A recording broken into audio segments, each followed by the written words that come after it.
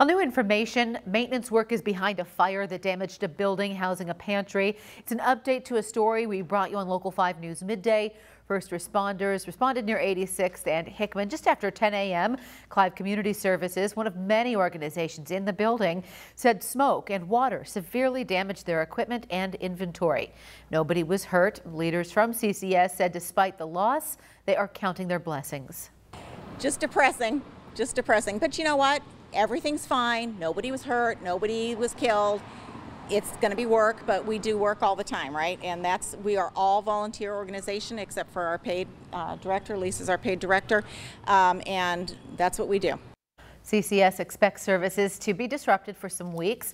DMARC is creating a mobile food pantry nearby for those who rely on CCS.